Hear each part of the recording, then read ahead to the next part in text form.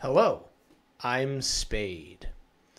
I've recently started noticing that while I do okay in deathmatch in terms of controlling my spray and being calm and aiming for the head, I'm not that good at it in actual matches.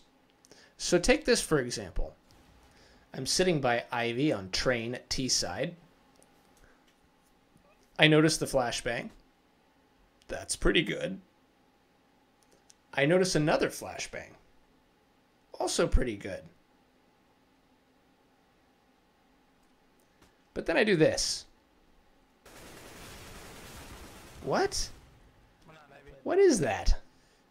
So I figured I'd dive into Dust 2 and practice the, burst firing thing. Try and get my grouping down. Try and figure out how to control the gun. Try and get it more ingrained.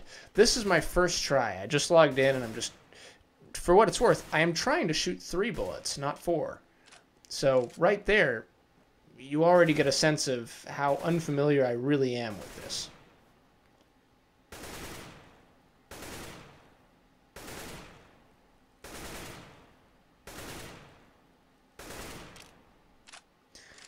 This is how I was doing after about 10 minutes of practice.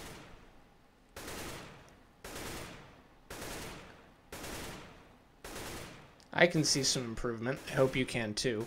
There's a little bit more control in how I, pull the crosshair as I'm bursting. And the burst is a little bit tighter on the whole. I'm still inconsistent though.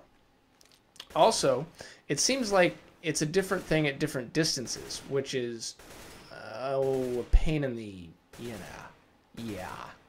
that.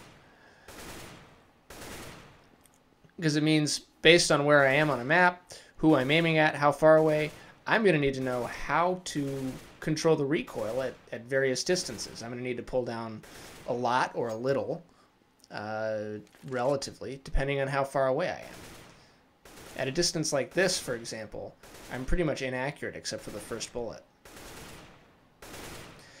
And for those of you that remember episode 5 of Mastering CSGO, where I work on movement, I thought I'd just, I'm on Dust 2. I might as well see what it's like for old time's sake.